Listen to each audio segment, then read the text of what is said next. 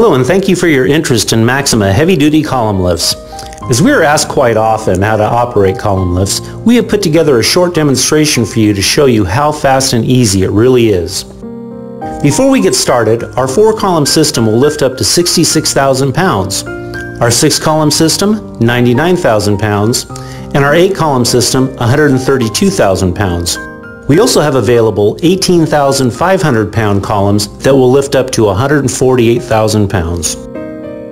Using Maxima mobile column lifts, there is no more wasting valuable shop floor space with stationary non-movable floor posts. When you are finished with your portable columns, just roll them into a corner, inside or out.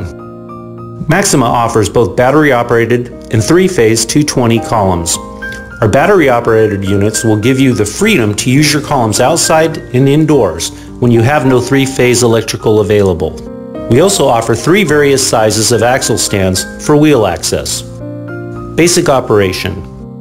First, what we are going to do is roll each mobile column under each tire, starting with column A, column B, column C, and then column D.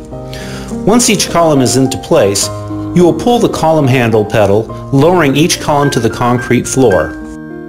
Next, we are going to connect all cables from column to column.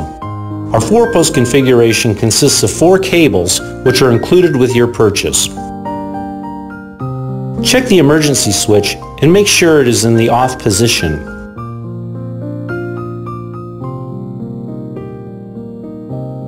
Next, switch the A column dial into the all position. We are ready to start lifting. Push and hold the up button on any column until you've reached your desired height. After your work is completed and you are ready to lower the vehicle, most importantly, make sure all shop personnel, toolboxes, or other repair equipment is free and clear of the floor workspace. Press and hold the down button. As the lift descends to 12 inches from the floor, you will hear a siren sound. This siren safety warning is to make sure all feet and hands are free from danger. Now finish your descent. Once the lift has reached its full descend, you will want to shut the power to all columns off.